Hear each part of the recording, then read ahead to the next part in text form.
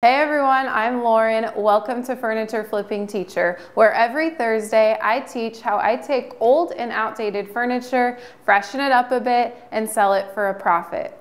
By doing this, I have been able to pay off my $25,000 student loan debt, as well as resign from my full-time position as a kindergarten teacher.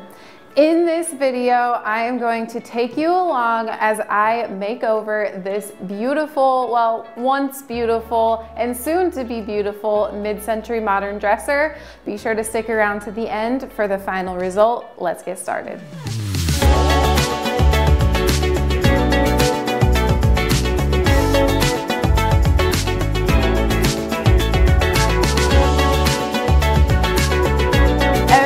Piece of furniture comes with its own story, and this one is no different.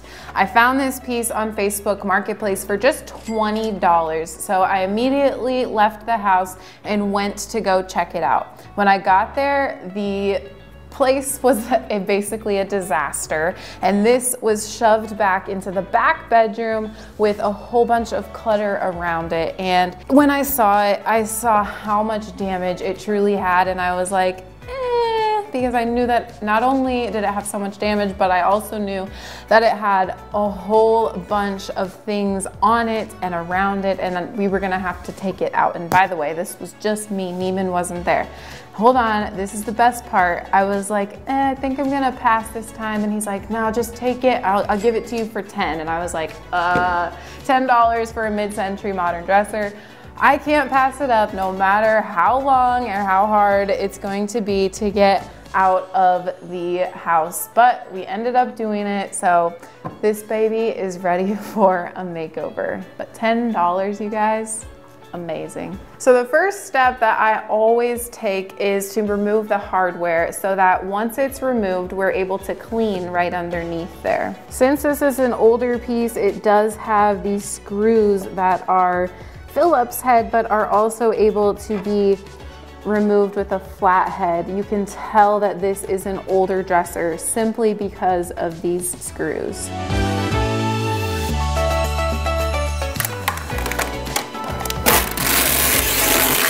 I figured we would pass on this lovely, lovely contact paper that was lining this top drawer.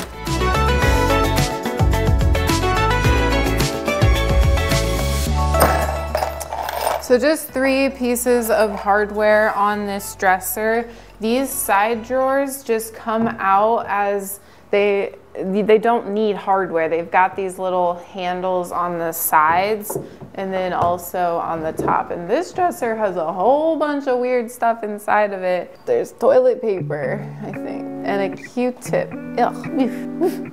Sometimes you never know what you're gonna find in pieces of furniture.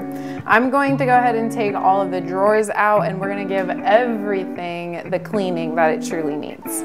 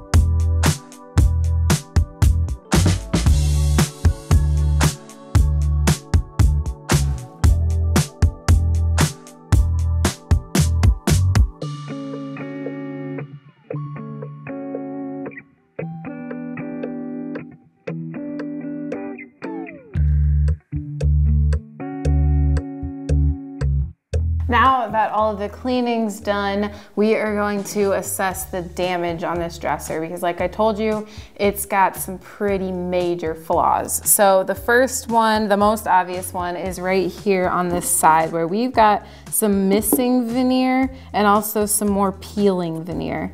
And I decided that instead of taking this whole side of veneer off, I'm just going to lift off the remaining veneer here. Whatever will peel off, I'm just gonna go ahead and peel off. Yes, it kind of makes more work, but honestly, removing the entire side would be a ton more work. You'd have to get your heat gun out and all that jazz. And this really isn't too big of an area. As I make it a little bit bigger each time I take it off, but it's gonna be able to be filled in with Bondo, which is a wood filler. And this is actually the first time I'm gonna be using this type where it's actually wood filler. Before, I've just used the actual car Bondo, but this one should be, I guess, a little bit better since I'm actually using it for the intended purpose. All right, and then real quick, I just wanted to reiterate the reason why I decided to take this off instead of leave it on. When it's peeling up like that, you'd either have to glue it down, or if you attach the bond, if you applied the Bondo over it, then it would still peel up. Bondo isn't sticky. This is just gonna fill in this little dent where the veneer is missing. So for Bondo, and the reason I'm using Bondo versus like another wood filler is because it doesn't shrink. Oftentimes when you use wood filler, it shrinks down when it dries. And so then you have to use multiple applications of it, and then chances are you won't really ever fill your area. Bondo, sometimes you do have to use multiple applications, but generally one will do. It's a 2-part hardener, and so this part is the first part that's in the can, and then it comes with a cream hardener. So I'm just gonna put a little bit of that in there, and then we will take my stick and mix it up. And I just like to do this on a cardboard piece that's I can throw away later. And then after it's basically all one consistent color, I will go ahead and apply it to my area. You kind of want to work with smaller batches at a time because that cream hardener is the activator that's going to harden the actual substance here. So you don't have too long of a time to actually apply before it starts to harden up. You do want to make sure you're working in a well-ventilated area. We've got some windows and doors open here, just so that, this is just very, very strong, and it has very high VOCs. So that is a side tip. That might be one reason why you might not want to use Bondo. So now I'm just gonna take my plastic spatula here and grab some, and then we're just gonna put it where that missing veneer was. With the bigger spots like this, it's probably more likely that you're gonna need to do 2 applications of it just because it's such a large spot. Usually I would sand before I put any wood filler or Bondo on, but I knew that this dresser had tons of damage that's going to need to be filled in. So I figured that I would fill it all in, and then we'll come back with the sander and use it all over. All right, so that area looks to be pretty well filled in. Also gonna look down here at the corner where there's some missing veneer as well. And then I'm just gonna keep going around the entire dresser and fill in all of the gaps.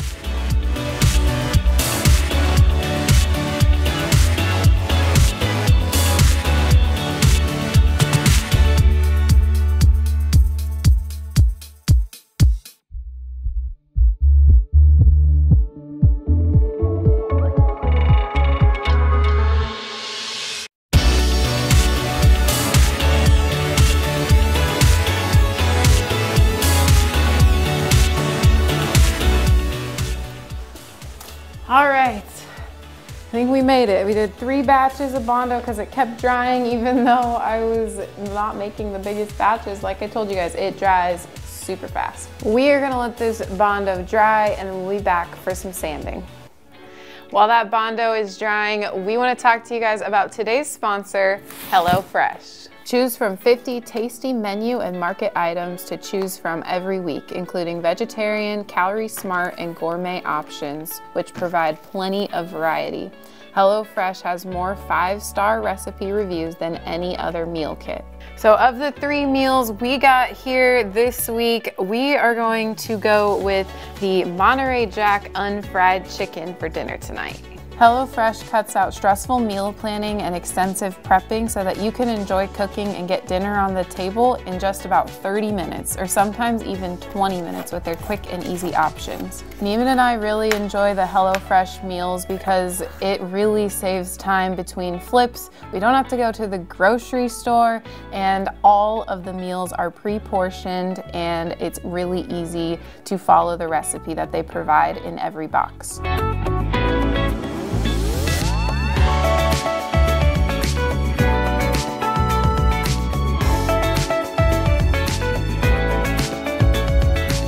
You guys, this food smells amazing. Let's get it plated.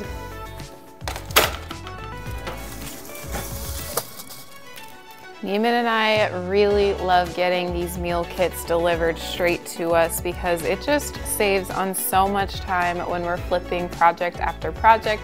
And plus, we love that it has that 2-person option because it's mitigating all of that wasted food that we would have if we had to get multiple things at the grocery store. Bon appetit, baby. Yeah, we are so ready to dig in, but before we do, we wanted to let you guys know that there is a link down below and you can use my code FlippingTeacher16 for up to 16 free meals as well as 3 free gifts when you visit HelloFresh. The link's down below. So hold tight, let me eat this and get back to you on if you should even get it. You definitely should.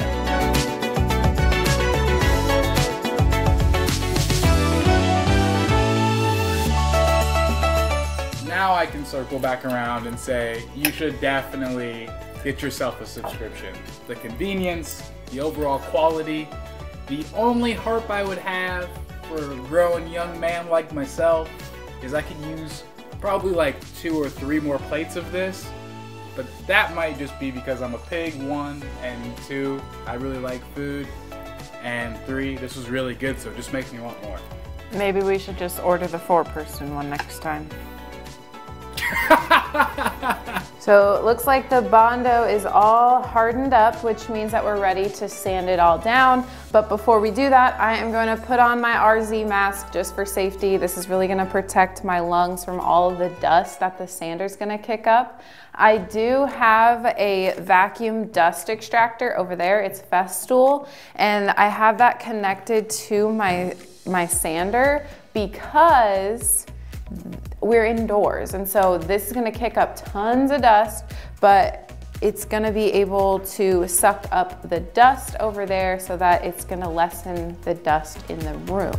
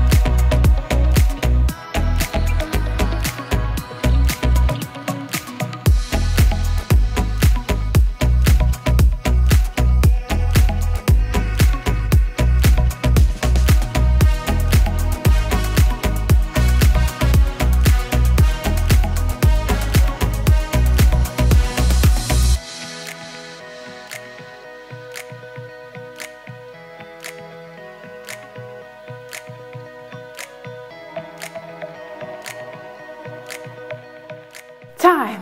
All right.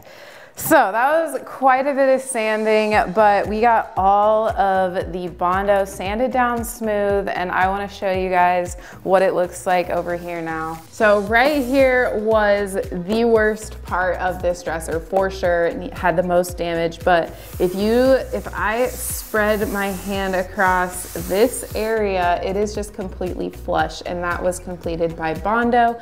I just layered it enough over the entire surface so that when I sanded it down, I could sand it down smooth, and you won't be able to see that damage once we get the paint on. I also did a scuff sand over the entire surface so that now we are ready to wipe all the dust back and prime.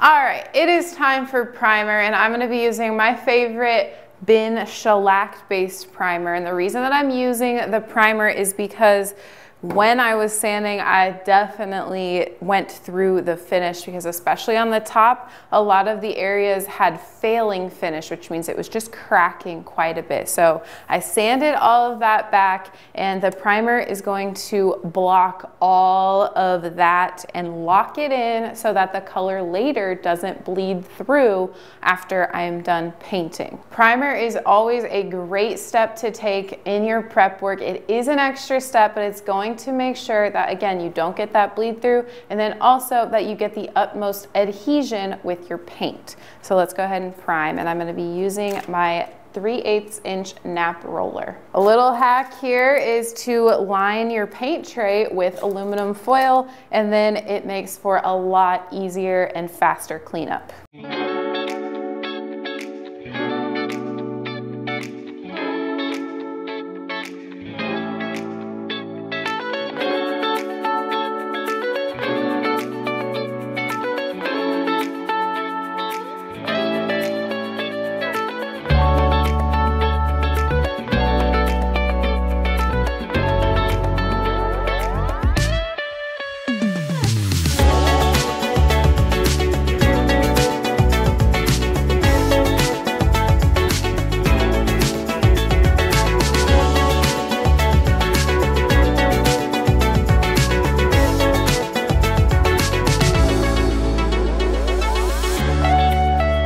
But I wanted to show you guys what I mean by bleed through, because even with just one coat already, I've got a little bit of bleed through, so I'm gonna need to do a second coat. So right here, you can see some bleed through, and I know it's probably hard to see on camera, but the bleed through is basically a yellowing color that is popping through. I know that my primer is white and the yellowing is popping through. So the more layers of the shellac that you do, the less you'll see the bleed through. Again, I know priming multiple coats is extra steps, adds on to the time, but would you rather fix the problem now or have to go back after you already painted, prime again, paint again, blah, blah, blah? That does not sound fun to me, so I'm doing it now.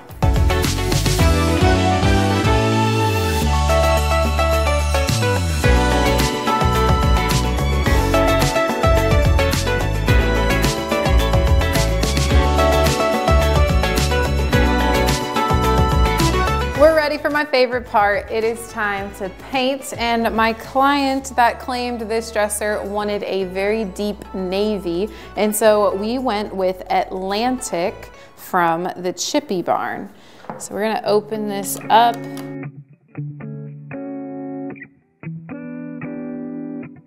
I wanted to try this hack where you can use painter's tape here on the edge of any paint can or jar, and then you can use that to kind of scrape your paint off, as opposed to the side of it where, you know, that gets all clogged up when you put the lid back on. So I'm gonna try it out. We are gonna be using the Zebra 2-inch angled brush here, and then also I've got my Zebra square brush for little tiny edges. Something like the top up here is gonna be really easy for me to get into those little crevices with this square brush.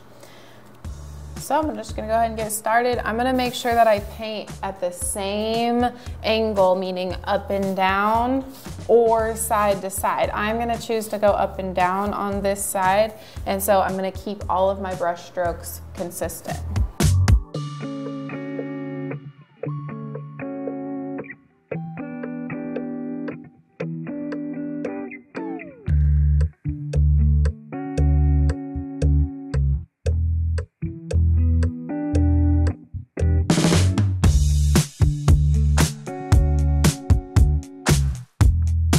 The Chippy Barn paint is an Amulet Decor furniture paint, and it is a ceramic based paint. So that means that it's got qualities to really help it level out as it's drying. So that means that you're not going to be able to see any of those brushstroke marks because it's going to even out and level out really nicely. And the more coats you put on, the better it levels out. As you can see, this blue paint really does show through to the primer, but this is just coat one. Sometimes it looks worse before it looks better, so stick with me.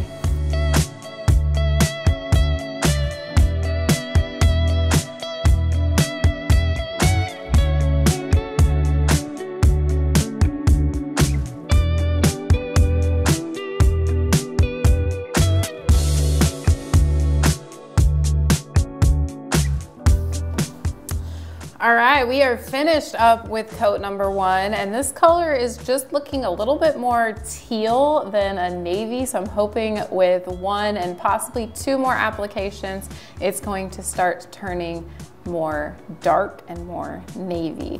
Because, I mean, on my brush it looks darker, so I'm hoping that, again, those multiple coats will make it darker. So we're gonna cross our fingers, we're gonna let this dry, and we'll come back for coat number two.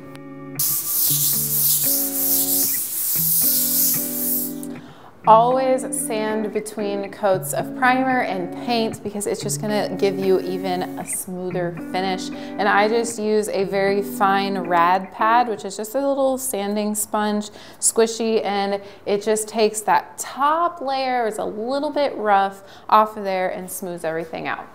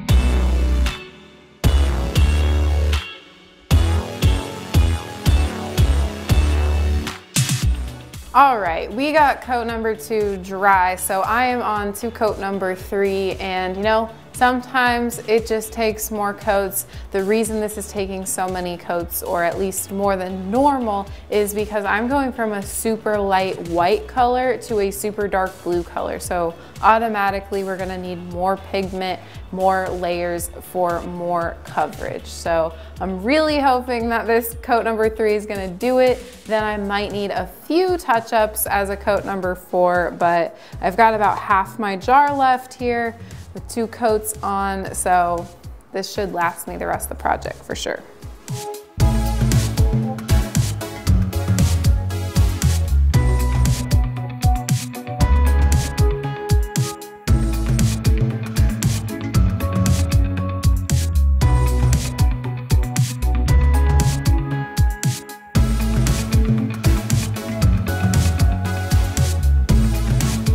Okay, I said that the 3 coats would probably be enough, but I did end up having to do an entire 4th coat, but I'm absolutely glad that I did because we got full coverage. Everything is very, very smooth. So now let's go ahead and put on the top coat, which honestly, you know, guys, to be completely frank, top coats are very difficult to put on the way that they should look. And what I mean by that is that when you put them on, a lot of the times, especially on the darker colors, it's hard to get them on correctly without being able to see a little bit of cloudiness or even brush stroke marks. Even me, after almost 2 years of flipping, I have a little bit of trouble with it. You just got to continue to try and do your best as each project comes along. And one of my major tips is to add a little bit of the paint color that you were using on your dresser and mix it in with the top coat. So when I do that, I need to put it in a different container, or else I'm going to contaminate my entire container of top coat. This is the top coat from the Chippy Barn, and it is a flat finish, so this is not gonna have much of a sheen at all. And I've never used this sheen. I have used their satin before, but I'm excited to try this out and see what it looks like on this dresser and to see if we can mitigate that cloudiness at all. If you really want a great finish with your top coat, is to use a sprayer. It is cold outside right now and I don't have an indoor spot, or else I would be spraying, but that's what's gonna help you really mitigate that cloudiness.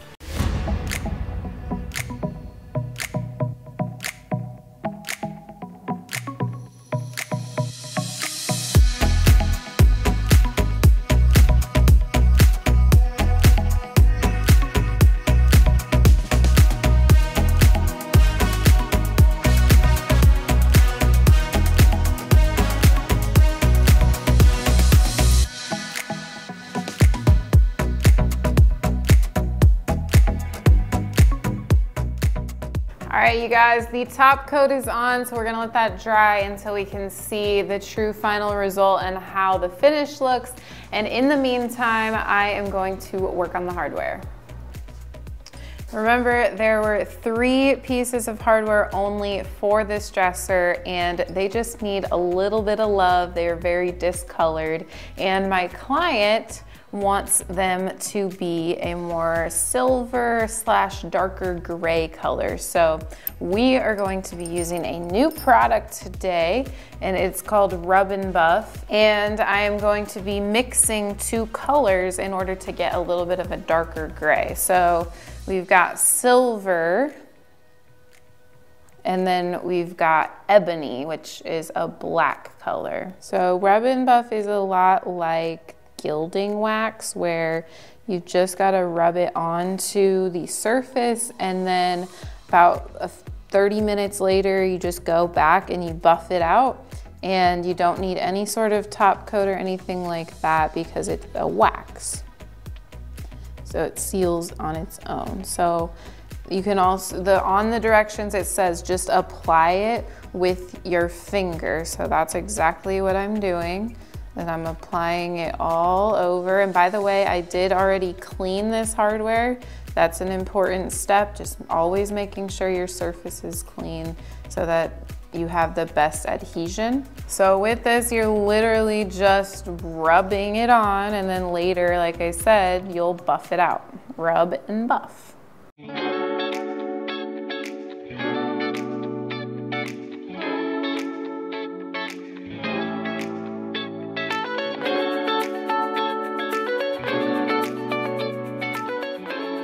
You guys have probably been wondering the entire video, what is she gonna do with the base? Well, I'm gonna be keeping it wood, but it does need just a little bit of love. So what I'm gonna be using is just a little bit of sandpaper and some Restore Finish. I've used the Restore Finish before, but I've only used it in the natural color, which is just a clear color. And this one actually has just a bit of walnut stain in it, so it's gonna help bring this area down here back to life.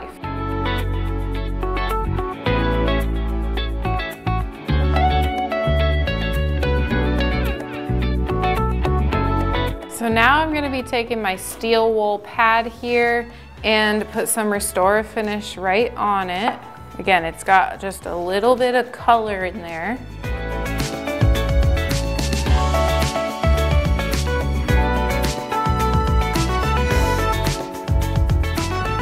All right, and now that we've got the Restore finish on there, we're gonna let it dry for about 30 minutes and then we'll come back with some feed-in wax to seal it on.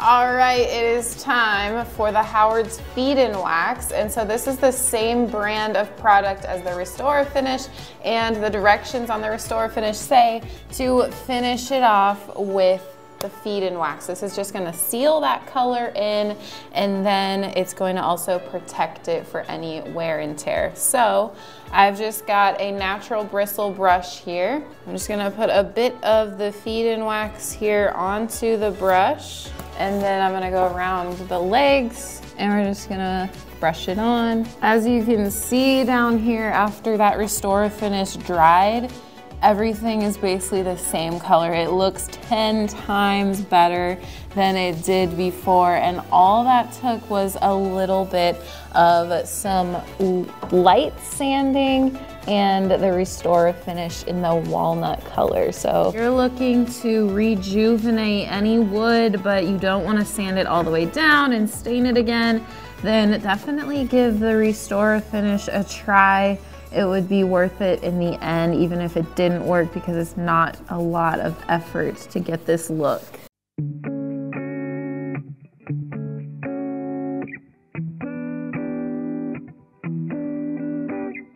Now it's time to put the drawers back in, and so the Howard's feed-in wax can also be used to rejuvenate the wood inside of the drawer. So all I'm gonna do is put a bit in there. So I put the Howard feed-in wax in there, and now I'm just going to take my same brush and spread it around on the wood.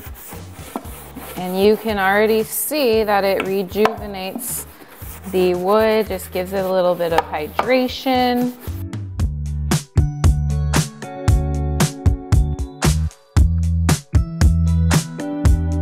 And I'll flip it over and we'll put it on the drawer slide as well. And then I'll show you how easy it is to then slide the drawers in and out. Perfect. So now we're gonna do that on the rest of the 8 drawers to go, and we'll put them all in and we'll have a finished piece.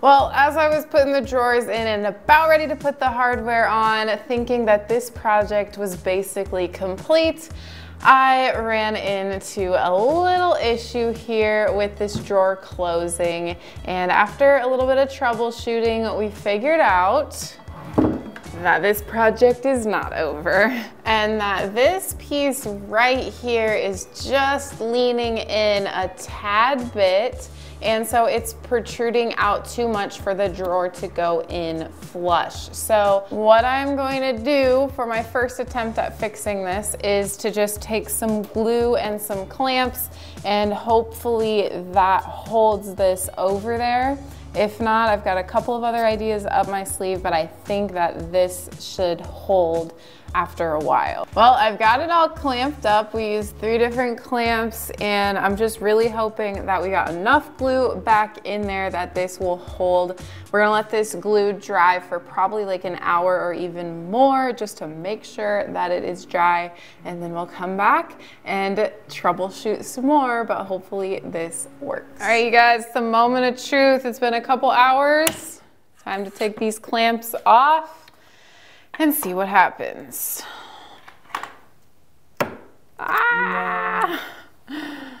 Dang it.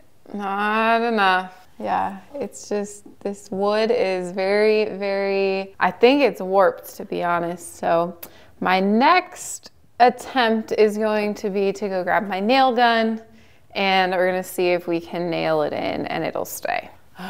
All right, so Neven says that I need to tell you guys, don't try this at home, but in reality, you can try this at home as long as you are making the correct safety or taking the correct safety precautions. So just like some glasses to protect your eyes. Anytime you're using power tools, safety is the most important thing. So I've got my clamp here and I've got this holding it in place. It's very tight on there. And I'm gonna actually go from the back and we're going to just unlock it and then give it a try. So the reason I wanted to try to go from the back first is in case it does go all the way through and it works, then I won't have to be filling in any holes here or the paint. So I'm gonna undo. Okay.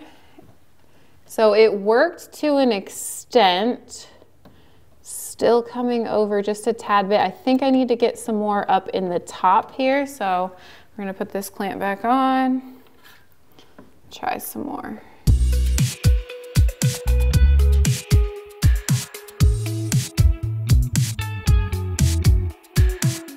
All right, I think it is good. We're gonna put the drawer in. Cross your fingers with me.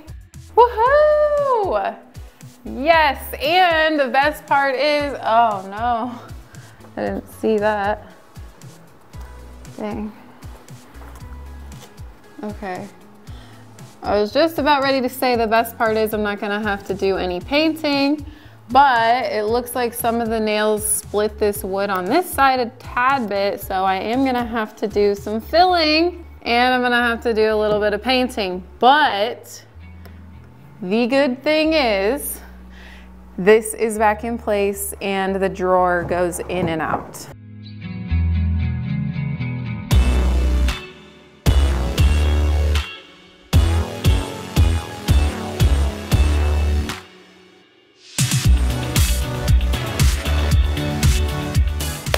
Ta-da! I worked my magic and you can't even tell that that happened. So now it's finally time to put this top drawer in and head to the staging wall. Wow, what a project. I knew going into this one that it was gonna be a little bit more challenging and have a little bit more fixes than maybe I'm used to, but I was up for the challenge and boy, I am really happy with the results.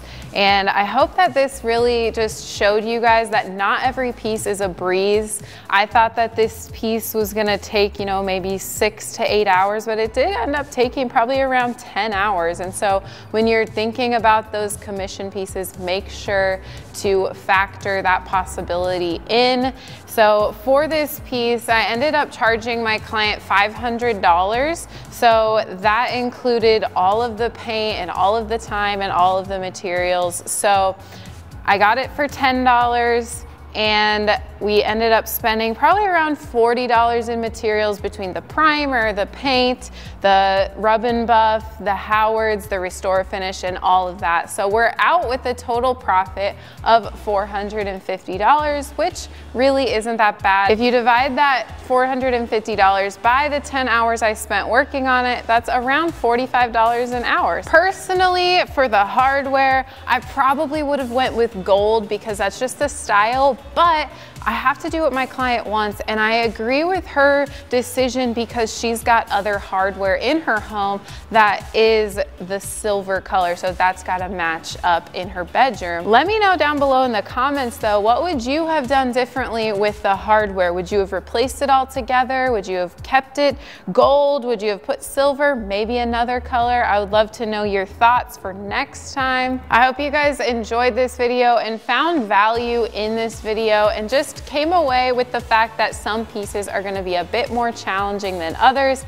And for commission work, if you're having a hard time pricing your things, definitely go check out the video that we just posted where we break down the pricing a little bit more, and we hope that that helps you. Make sure to head over to Instagram and follow us at Furniture Flipping Teacher, where we take you guys behind the scenes of all of our day-to-day stuff and even give you a little bit more tips over there on that platform as well. We would love to have you over there.